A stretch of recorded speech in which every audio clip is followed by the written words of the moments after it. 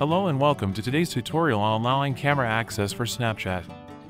So, let's dive right in. Firstly, locate and open the settings on your smartphone.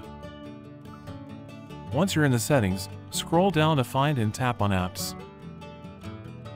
In the app settings, depending on your phone model, you'll either see a list of all installed apps or need to tap on Manage Apps to access them. Once you're on the installed apps, scroll through until you find Snapchat and tap on it. Then, within the App Info section, locate and tap on Permissions. Now, in the Permissions section, find and tap on Camera. Here, you'll find three options.